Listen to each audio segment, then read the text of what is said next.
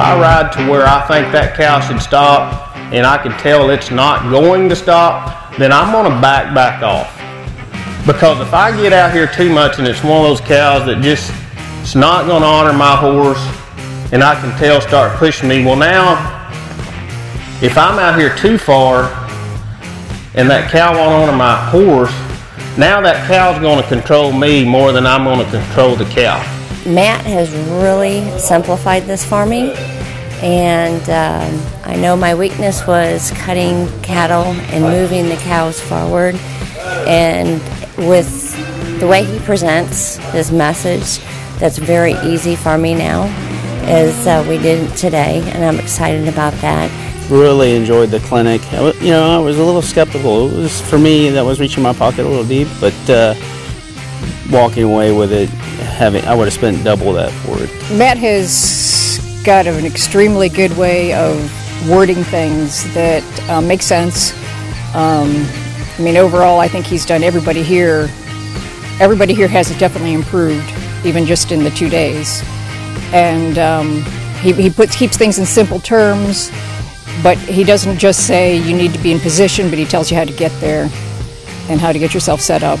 I mean, he helped me today. I've been having problems with my horse getting back into the herd, and told me exactly what I need to do coming out of the turn to get him up out of the herd, which I've just been kind of struggling with, and that's one thing that's going to help me a lot right there.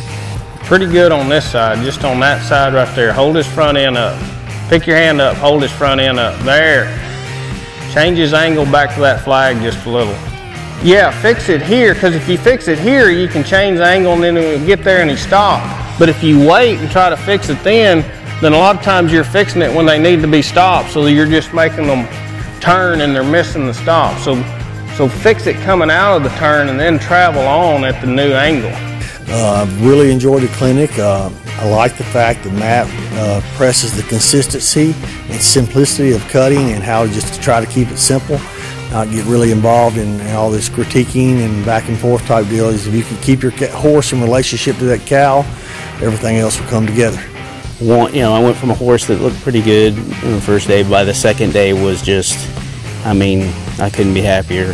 That's one of the hard things with cutting is you can't say always do this.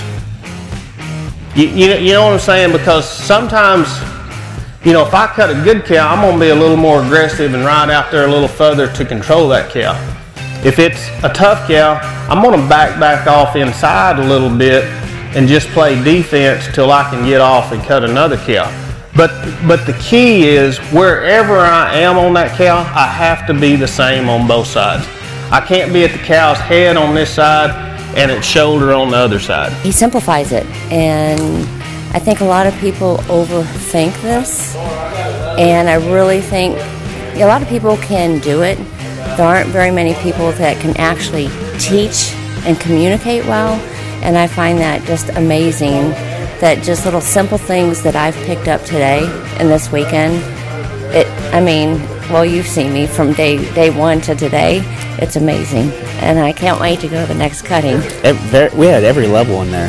You have people that have trained their own horses, people that are just starting. I think people that are even there were a couple ranch cutters in there. And to see them improve also, I mean, just drastically. This isn't just a trainer's clinic. It isn't just a beginner's clinic.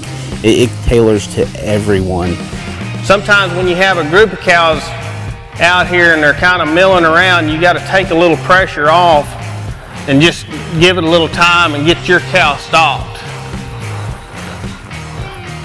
There you go. Just all you can do now, stick with her. There you go. Good job.